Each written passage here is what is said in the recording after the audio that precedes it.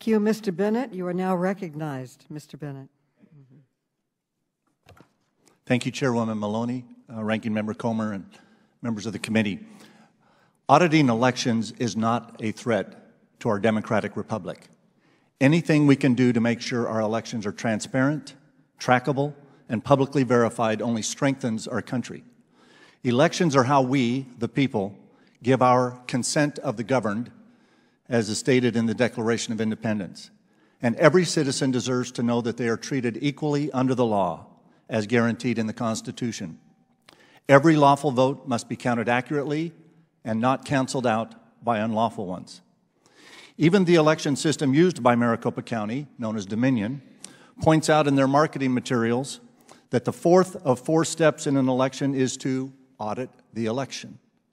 They even trademark that module, saying, quote, "This ballot-level audit trail allows election officials and other stakeholders to review not only the ballot images, but also the tabulator's interpretation of each ballot," end quote. And why does each ballot matter? In 2020, Arizona had the closest contest for president in our state's history. To use numbers we can all easily relate to, if Arizona was 1,000 people, we had 80% or 800 people vote. The official results were President Biden 397, President Trump 395. Yes, a 2 out of 800 vote margin, or 0.3%, which was the exact percentage of about 10,000 out of 3.4 million in the actual election. Now you notice that 397 and 395 don't add up to 800 either. That's because on 1% of the ballots, 8 out of 800, the machines didn't record any vote in the presidential race. In the actual election, it was almost 34,000 ballots out of 3.4 million statewide. Maybe that's what those voters intended, or maybe some voters circled their ovals or checked next to the oval, not getting any mark inside the oval. In either case, no vote was counted by the election management system, and those undervotes would not have been sent to adjudication teams to determine voter intent. This fact alone warrants auditing an election that was this close by reviewing each ballot, which is exactly what we did in the audit.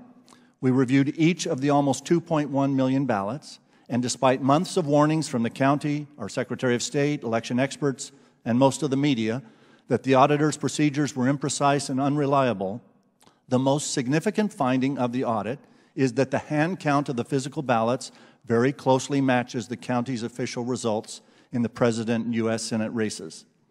Now that finding is frustrating to many who expected the audit to prove a different election result. But as Arizona Senate President Karen Fann stated numerous times, the audit has never been about trying to overturn the 2020 election.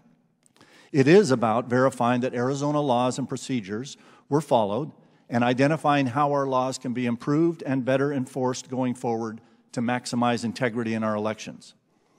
To that end, we did find several areas where election laws and procedures were or may have been violated. These include missing or unmatched signatures on ballot envelope affidavits, missing serial numbers matching duplicate ballots to their originals, common usernames and passwords used to log into the election management system, insufficient security protocols and procedures, deleted files and churned logs from the data delivered to the Senate, and numerous voter registration anomalies. Now, some of these are findings and some are observations or questions to which the county say they have answers and explanations. We welcome those answers.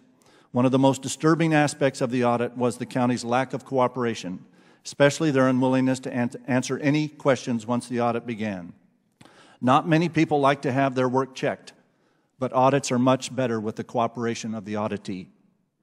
The audit report has been forwarded by the Senate to our State Attorney General, whose election integrity unit will work with the county to find those answers and accountability. Election integrity is so important, we must find ways to work amongst different levels and branches of government to achieve it. No election or election audit can be conducted perfectly, as they are administered by imperfect human beings. I believe the majority of election officials throughout our fine state are honorable, well-intentioned people trying to do the best job they can. I believe the same about the audit.